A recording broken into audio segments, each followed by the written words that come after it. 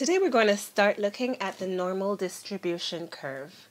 And if you've never heard of what that is, you may have heard of it in another way. It's also called the bell curve. And so I'll explain how we can get the bell curve and how the bell curve is used, etc. So let's say, for example, we collected the weights of a whole lot of women, like a couple hundred, 1,000, whatever. We collected the weights of a lot of women. And then we grouped the data and graphed it in a bar graph. The answer, or the bar graph, could have turned out looking like what we see in front of us right now. So if you look on the high end of the bar graph, above 200 pounds, there are very few women. And if you look at the low end, below 100 pounds or at about 100 pounds, there are very few women. And the weights are mostly in the middle, which would make sense. Most women would be around the average weight, maybe between 130 and 170 pounds. There would be way more women in that weight range. So that's why it goes up higher here, but the bars are very low at the ends. So several things follow this trend, like SAT scores, for example. Most people score around the middle, around 500 in each subject. But then when you look at the ends of 200 on the low end, very few people would score 200 on the SAT math, for example. And very few people would score 800. But a lot of people score between 500, maybe in the 400s or the low 600s. So yeah, that's what really the normal distribution curve shows. It shows that bell-shaped curve that most people in collected data would lie in the middle and very few people on the ends. Now, I think it's a beautiful thing because it makes everything very, very predictable. So when things follow this format, you can judge how many people lie in the low range, the middle range, the upper range. Exactly. You can exactly find out what percent of people are in what range. So we're going to look at how to do that today. And we're going to need the official values here. So that's our normal distribution curve. Let's get rid of that one. We don't need it anymore. That's our normal distribution curve with values in it. So we looked at mean, we looked at standard deviation in our last unit. So our mean is our average, or average score, or average weight, or average of whatever we're talking about, would go right in the middle of our normal distribution curve. Then after that, we would have a standard deviation jump from here to here. That would be one standard deviation higher than the mean. Here to here is 2 standard deviations higher than the mean. 3 standard deviations higher than the mean. And then we can go in the other direction. This will become a lot clearer when we actually put numbers in and look at an example. So what makes this predictable is the fact that we have these numbers. There's another number out here, 0.1. So what these numbers do is they tell us how many people in our data are between each range. So for example, there are 34.1% of people that will be between the mean and 1 standard deviation above the mean. So as I said, this really, really comes alive when we look at an example, an actual example. So let's do that. Okay, so now we're looking at an actual example and things will become so much clearer. So the mean of a test is 83 and the standard deviation is 5. Find the probability of scoring between 78 and 93. So we're going to focus for now on the mean and the standard deviation.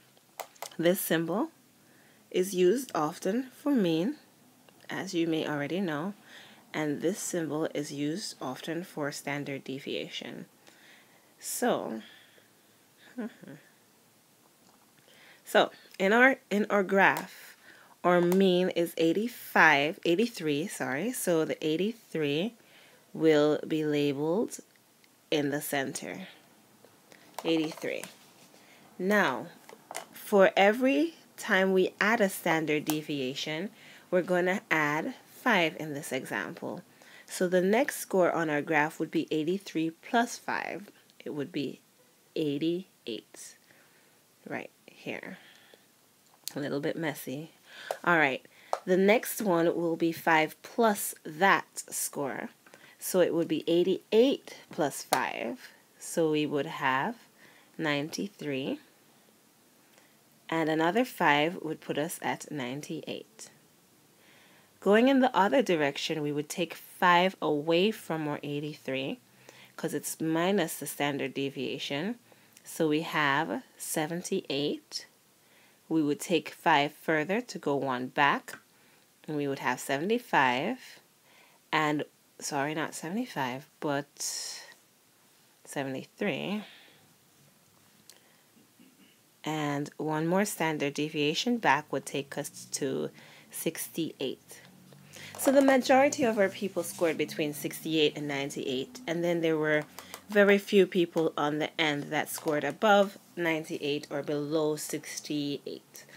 So the question is asking for us to find the probability of scoring between 78 and 93. So 78 is right here, 93 right here. So 78 is above that line, 93 is below this line. So the probability of scoring between 78 and 93 would be that value plus that value plus that value. So it's between, again, 78 and 93. So it would be these 3 values. Now these 3 values are always the same. Somebody really smart some time ago figured out that these were the percentages in a normally distributed curve. So we can use them always. So the probability of lying between 78 and 93 in this case would be 34.1, and we'll just use 1 decimal place, plus 34.1 plus 13.6. Write that again. 13.6. Oh, let's see. It's a little bit messy here. Let's just cross that off. Plus 13.6. And when we add all of that up, we should get 81.8%.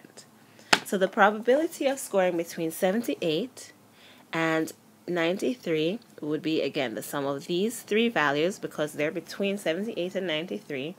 And our answer is 81.8%. So it's entirely possible for them to go the other direction, for you to get a question going in the other direction. So in this question, you're actually seeing the probability and you're asked for the score. In the question before, you were given the score or given the weight or given the x value basically, and you were asked for a probability or a percent or a chance or the area on the curve. So now we're going to go in the other direction basically. So you are in the 84.1 percentile on the Math SAT test. The mean is 500 and the standard deviation is 90.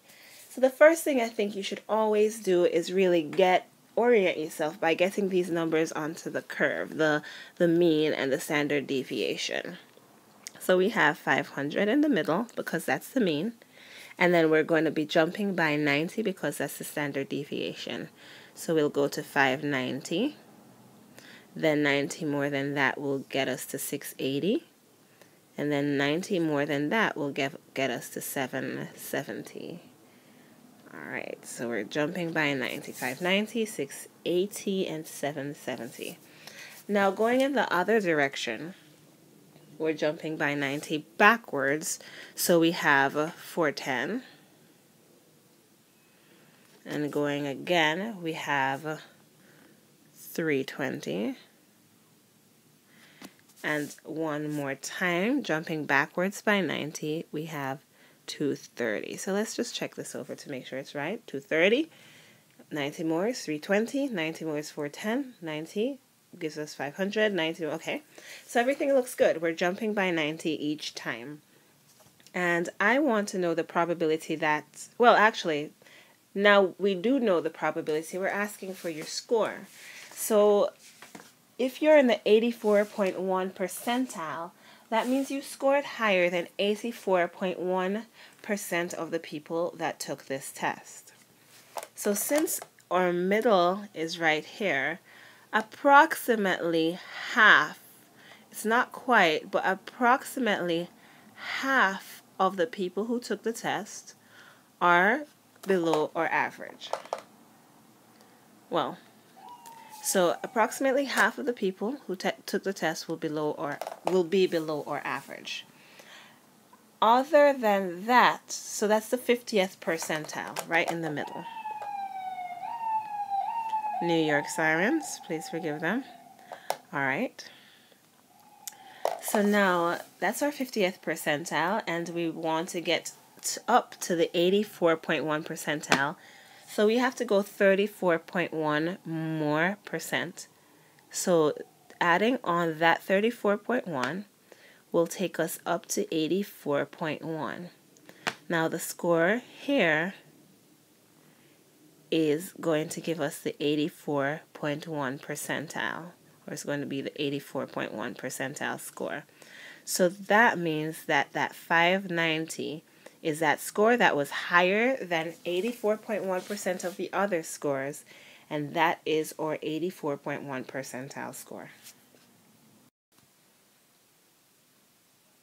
Okay, so now you may be wondering, what are we supposed to do if you're not asked about a nice, neat score like one of the scores that are down here? You know, so far, everything we've looked at has fallen exactly 1, 2, or 3 standard deviations below or above the mean. So it's been, you know, a question maybe I could ask about between 500 and 680, or between 320 and 410.